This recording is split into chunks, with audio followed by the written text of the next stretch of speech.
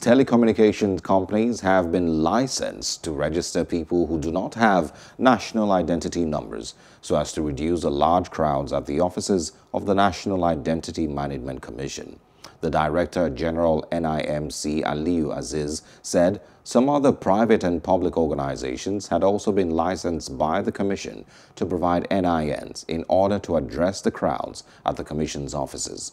This came as workers of the Commission disclosed on Tuesday that the Minister of Communications and Digital Economy, Issa Pantami, had constituted a committee to address the demands of NIMC employees. NIMC workers had downed tools on the 7th of January 2021 to protest the poor welfare issues at the Commission, but their strike was suspended after the intervention of the minister.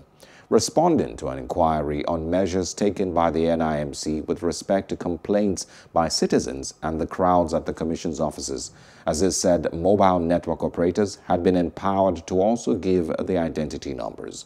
On the 15th of December 2020, the federal government declared that after December 30th, 2020, all SIMs that were not registered with valid NINs on the network of telecommunications companies would be blocked.